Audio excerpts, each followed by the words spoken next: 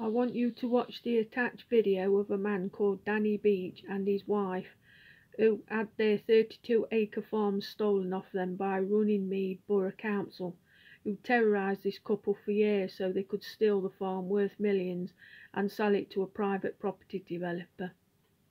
The council had them convicted for breaching planning laws, i.e. having caravans on the farm, as well as renting out some of his farm buildings to locals who were running small businesses.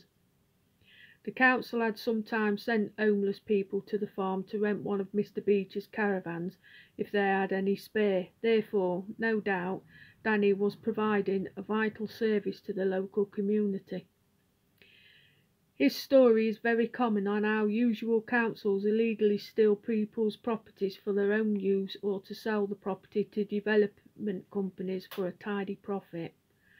The usual dirty tricks that were used included false claims against the couple in court, so to wear down and scare the couple into giving up their property.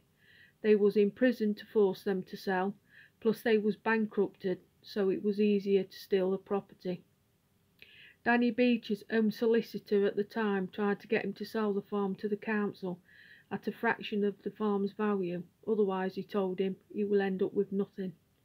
Danny's family, including his ill wife, their son and his wife, who was 8 months pregnant at the time, and Danny's other 3 grandchildren. Therefore, 3 generations of the family were made homeless and asset stripped of their property, with their son and grandchildren of their inheritance.